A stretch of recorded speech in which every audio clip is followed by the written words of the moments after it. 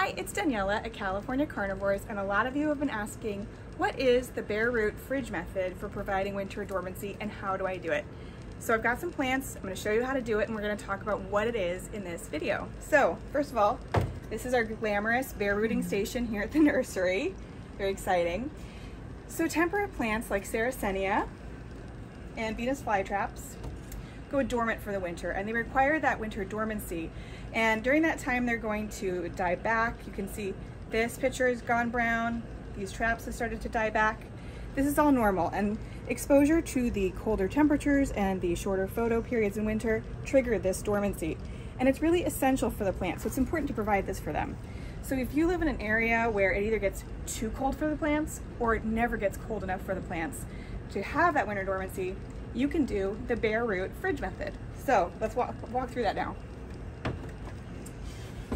So first of all, keep your tags, put them to the side.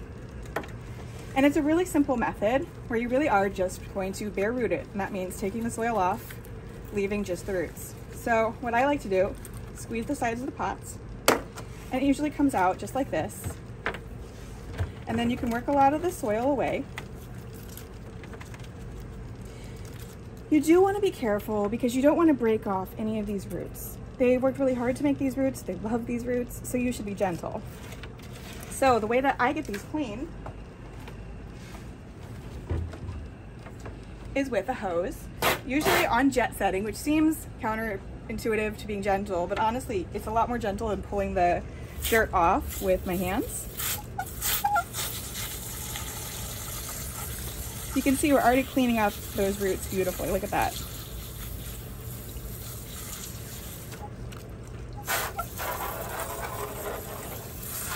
I like to get a lot of the dirt off the crown very gently. I don't want to break anything important in there.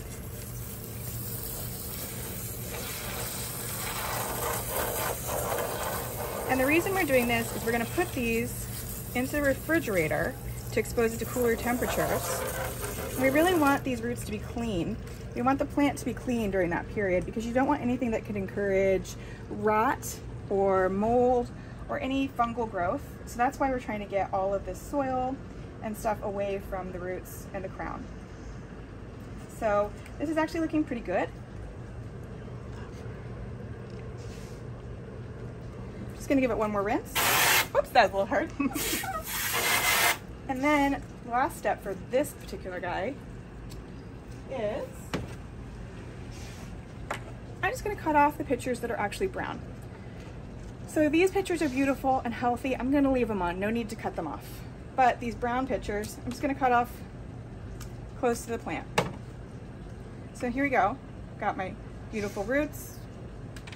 This is the rhizome itself, right? That's where all the healthy, lovely part of the plant is. And now I'm gonna wrap these roots in a little bit of damp sphagnum moss. You can use, we prefer New Zealand sphagnum moss, but there's a shortage of that. So you can actually use the domestic sphagnum moss. You can usually find that at big box hardware stores. So you can see this is it. I've had it sitting in water and now I'm squeezing that water out so that it's damp but not soaking wet. And what this is going to do is this is going to keep the roots nice and wet but not sopping wet. Now I'm going to take a resealable plastic bag, put this, and most importantly, the tag, as I've learned from bitter experience, and seal this guy up. So this can go into the refrigerator.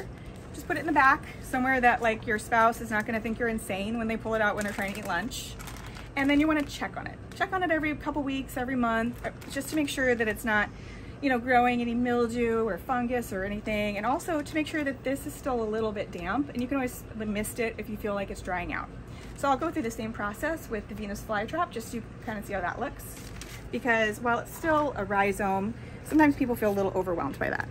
So here's my fly trap. You can see a lot of these have died back. I'll just pull a couple of those off, but there's really no need to cut these back. So again, I just squeeze the sides of the pot.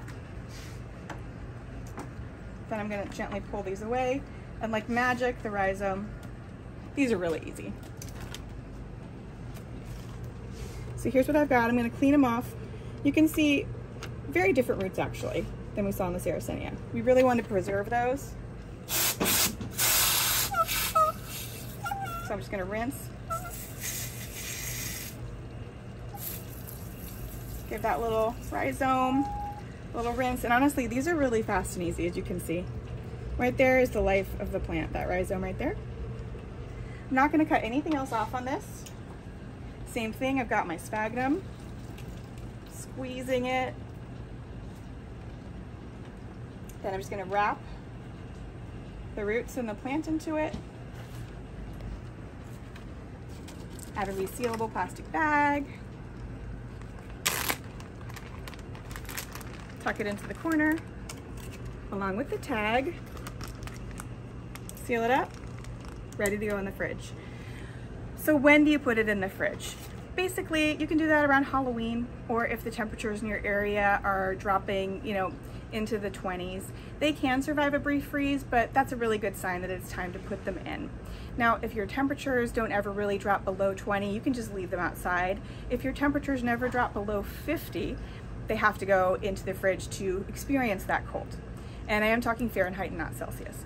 And then to bring them out of the fridge, that's really temperature dependent in your area as well. So as soon as your nights get over 32 degrees pretty consistently, you can pot them up and put them back outside.